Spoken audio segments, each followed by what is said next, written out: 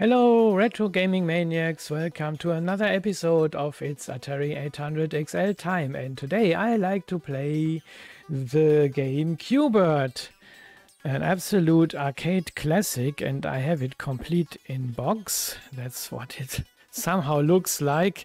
Yeah, it's a bit, transparent because of the green screen. But it's complete in box and it comes with the manual and with an important note. It says the colors seen on your TV set may not be identical to those shown in this booklet. This is due to the type of TV receiver used and does not mean your cartridge is faulty. And then we have sort of an answering card. I would like to join the Parker Video Games Club. Yes, of course. System owned. Atari 2600, check. Intellivision, no. Philips G7000, no. ColecoVision, no. And Atari 5200, no.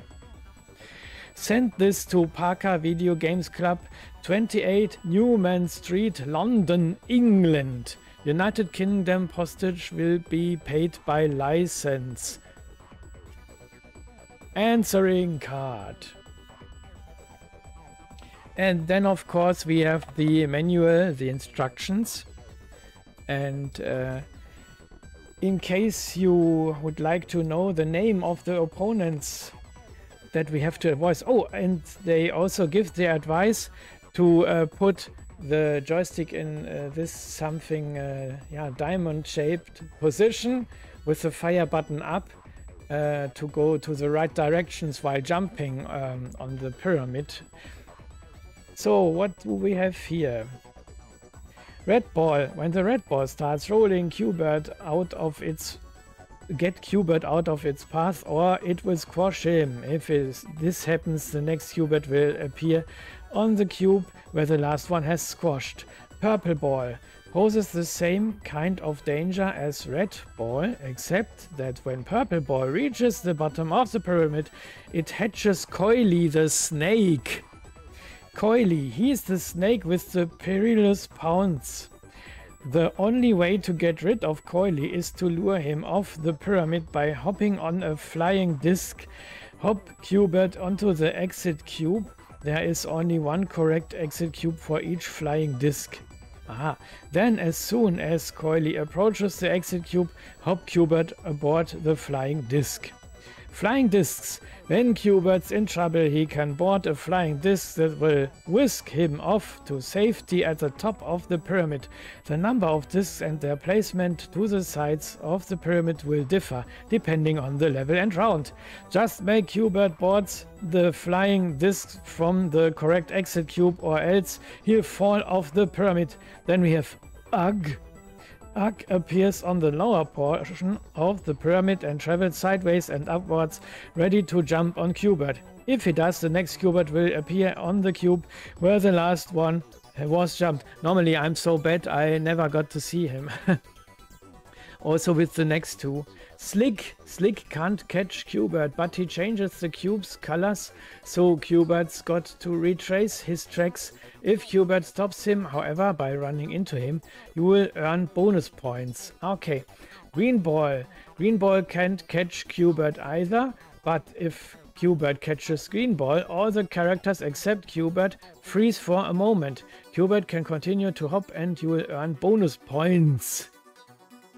Okay, so, and then we have different levels and so on. And then here we have the cartridge in the box. There it is. And it's in a really good condition. And I have loaded the game in my with my sub card, so I don't need to swap the cartridges every time and to stress the cartridge port on the Atari 800 XL. Oh, this is the wrong way round. So it has to go that way. So, okay, and now I switch over to fail a little round of Q Bert. Never played this version yet, so I wonder how this plays and what this looks like. So I have to put it this shape somehow, and then the directions may be the right ones. Let's see if this is so. Select or start game. Yeah, just press start, I would say. Let's fail a bit. Let's see if this is correct. Now, down. Yeah. This is strange. I guess I will do it the way I always played this. And the top of the pyramid, indeed, oh, pause, is a safe spot. Normally, nothing goes there. And so I am safe for a moment. Let's see if I can complete it this way. Yeah, this is easier to me. So cleared round number 1. Okay, let's go to level 2. Round 2, fight.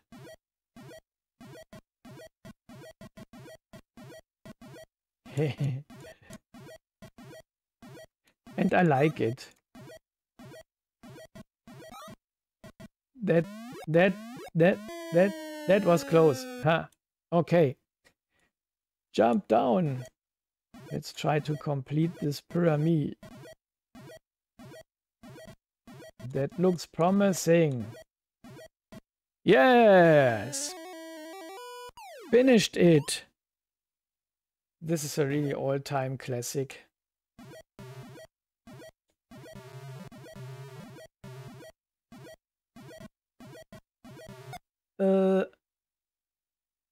Swearing.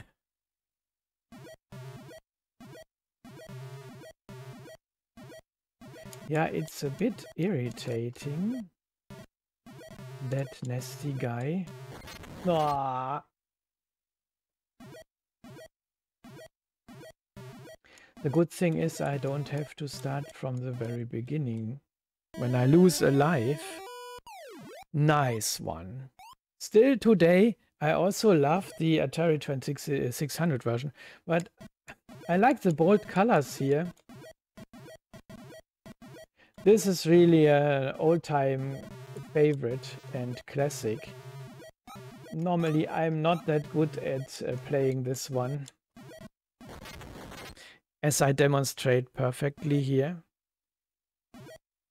But I have been worse. Yeah, this is still level 1 and round 4, so I wonder how many rounds are there. Aha, what happens now? Ah, now it's level 2, okay. So, level 1 had 4 rounds. Oh, the discs have another... Ah, now I have to run over this twice. Ah, and this nasty thing... Ah!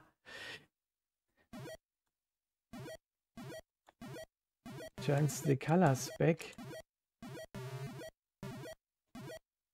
Yeah, now I have to take care of so much more here. Yeah, this is getting really harder now.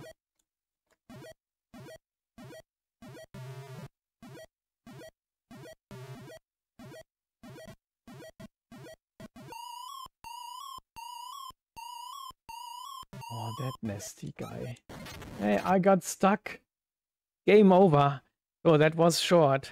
But a nice game, definitely. And one worth playing and trying out. And I hope you had some fun watching this little video as I had fun playing this. And I hope to see you next time. Take care. Bye-bye till then. Your Maniac.